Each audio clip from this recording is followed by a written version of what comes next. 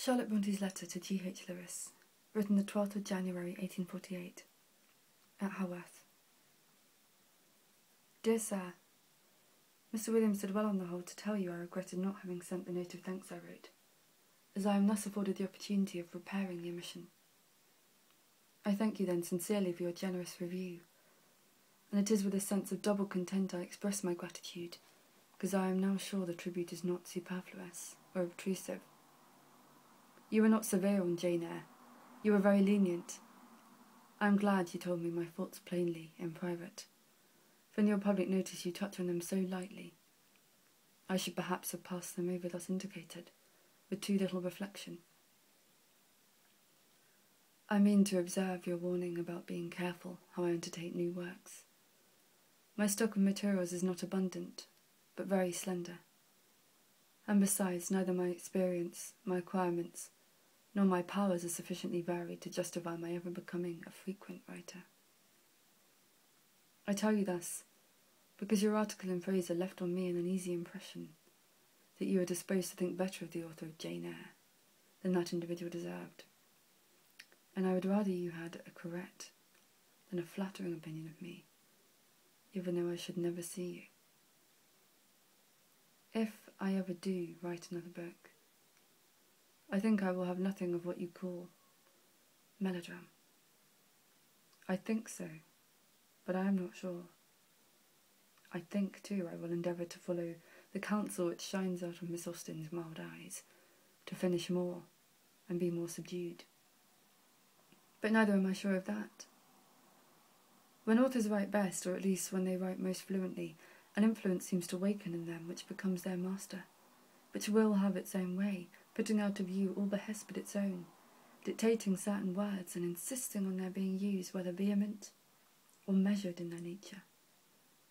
New moulding characters, giving unthought of turns to incidents, rejecting carefully elaborated old ideas and suddenly creating and adopting new ones. Is it not so? And should we try to counteract this influence? Can we indeed counteract it? I am glad that another work of yours will soon appear. Most curious shall I be to see whether you will write up to your own principles and work out your own theories. You did not do it altogether in Ranthorpe, at least, not in the latter part, but the first portion was, I think, nearly without fault. Then it had a pith, truth, significance in it which gave the book sterling value, but to write so one must have seen and known a great deal, and I have seen and known very little. Why do you like Miss Austen so very much? I am puzzled on that point. What induced you to say that you would rather have written Pride and Prejudice or Tom Jones than any of the Waverley novels? I had not seen Pride and Prejudice till I read that sentence of yours, and then I got the book and studied it. And what did I find? An accurate, daguerreotyped portrait of a commonplace face, a carefully fenced, highly cultivated garden with neat borders and delicate flowers, but no glance of a bright, vivid physiognomy, no open country, no fresh air, no blue hill, no bonny beck. I should hardly like to live with her ladies and gentlemen in their elegant but confined houses. These observations will probably irritate you, but I shall run the risk.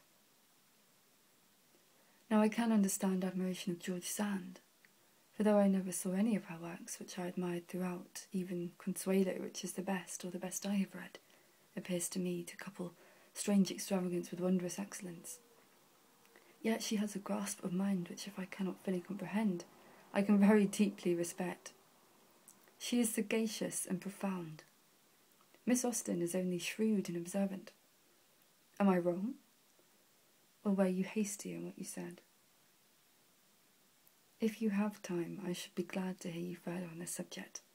If not, or if you think the questions frivolous, do not trouble yourself to reply.